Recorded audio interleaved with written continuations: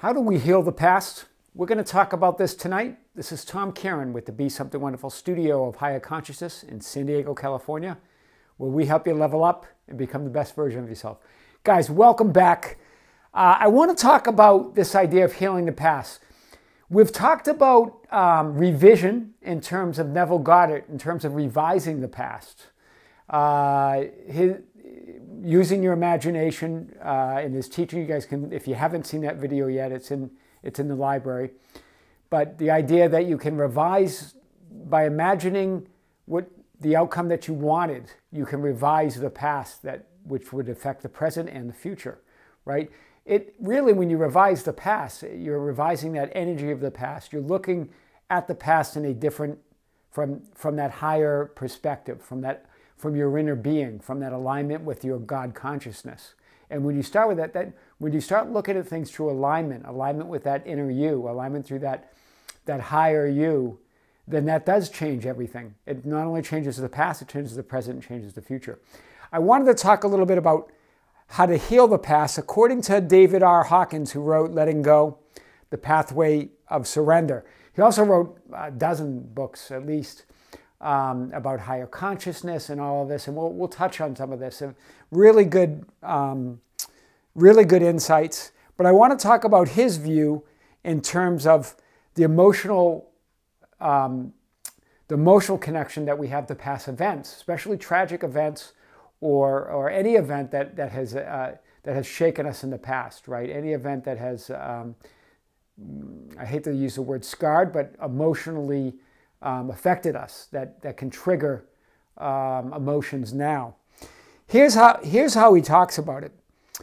And I love it because it ties right in really with what we talked about with Neville Goddard. In fact, if we combined revision with what David Hawkins is talking about, I think it's a really effective method to try to look at these past events and try to get past them and heal the emotional impact from them.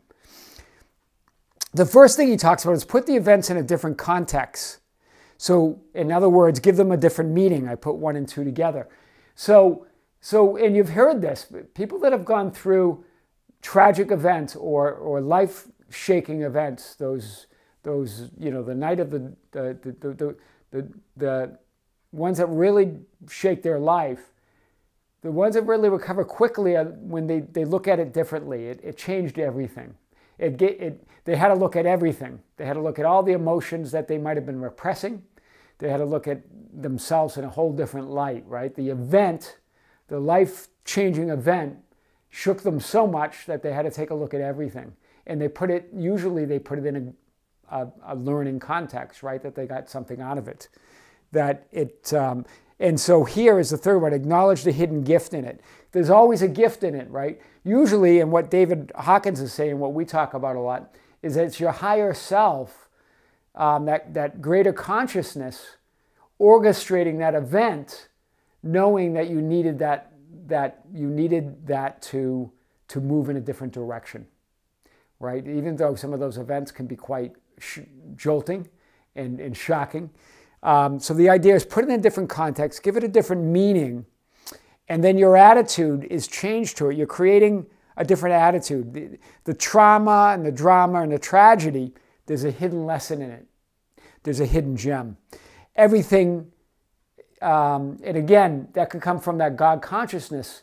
Really, that's where that comes from. He even talks about Carl Jung and this idea that it uncovers the shadows, the shadow feelings, the shadow emotions that we've been burying, these sort of life-changing events, and forces us to look at them.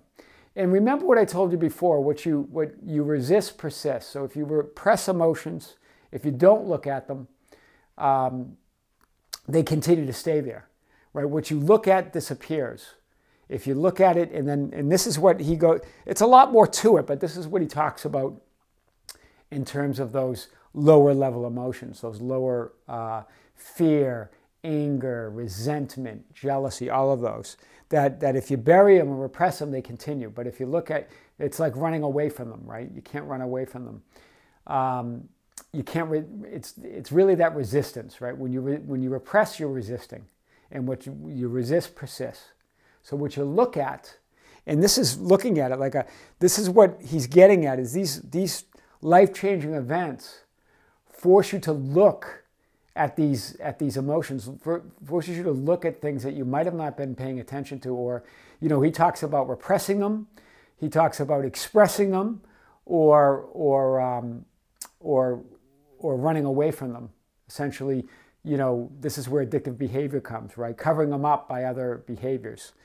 And so this is the best, so when these events happen in life, that's why you hear often people say it was a blessing.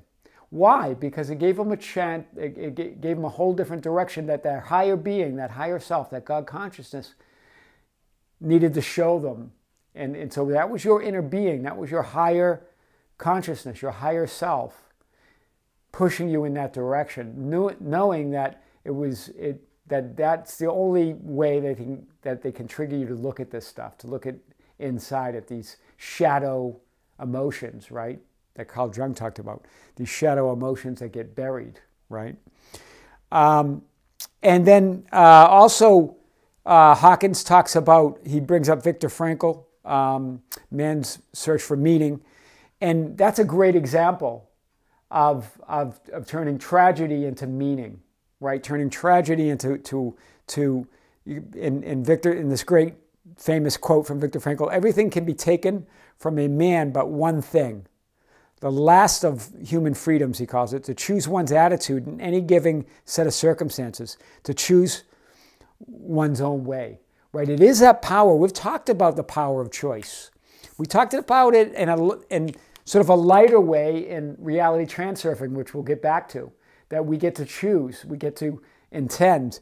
So imagine this, what he went through in the concentration camps, and I mean, really he went through what we would say is hell, right?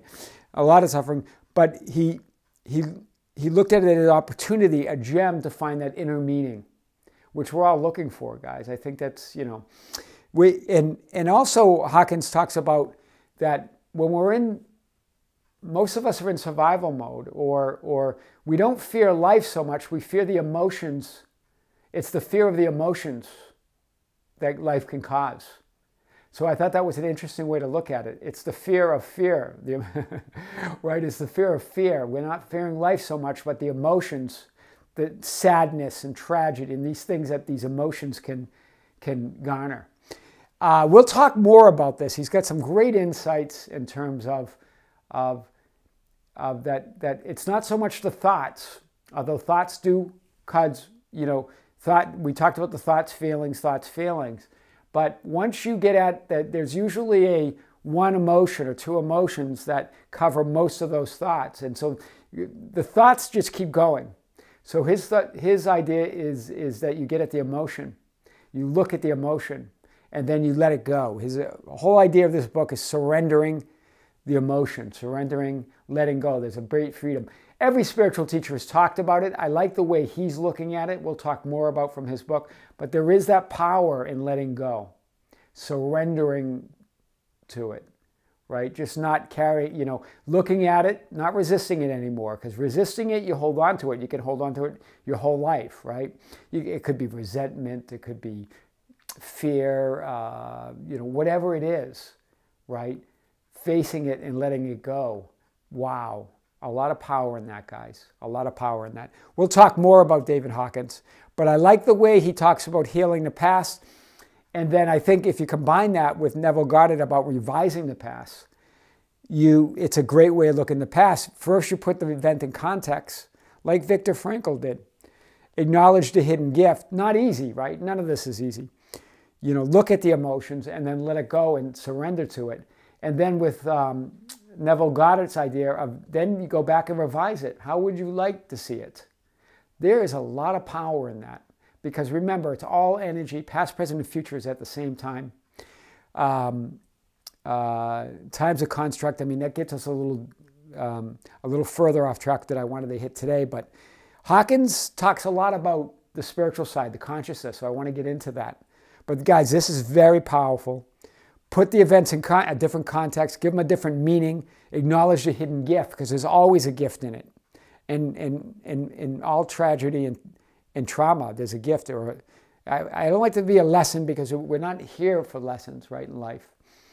He also makes a great point that I made in an earlier video, that we've got to drop these bogus beliefs, these false premises, that life's about no gain without pain. I think I mentioned this in a previous video, that we think suffering is good because it builds character. You'll hear people say that in their little motivational quotes, that it builds courage and character. Guys, suffering's not required to build character or courage, right? It's the courage to look at it that you don't have to suffer, right? And struggle's not necessary. These are all constructs, right, that we put ourselves through. So we're going to hit this more. This is David R. Hawkins. I'll leave a link. I'm going to be talking more about his book. A great dear friend of mine mentioned it to me, and I thought, well, this is a good, I had forgotten about this. This is a great thing to bring up and talk about. And it adds a whole different dimension, right? He's an MD. He's a PhD. He was a psychiatrist. He's a brilliant writer. Lots to talk about. Lots to unpack. But this is great about healing the past, right? You have an opportunity, like Viktor Frankl said, to choose again. It's that whole idea about choosing again, right? Love is the powerful emotion. Those upper level emotions are the power. Once you get in the habit of those, less and less do you even feel comfortable in those lower level emotions. We'll talk more about this. This is Tom Kieran with the Be Something Wonderful studio of Higher Consciousness, where we help you level up, become the best version of yourself. Guys, don't forget to subscribe, hit the notification button, and share and comment on the video. We love subscribers, and we love you to comment and share the video. That's how we get our message out. Yeah, until next time, this is Tom. See you soon.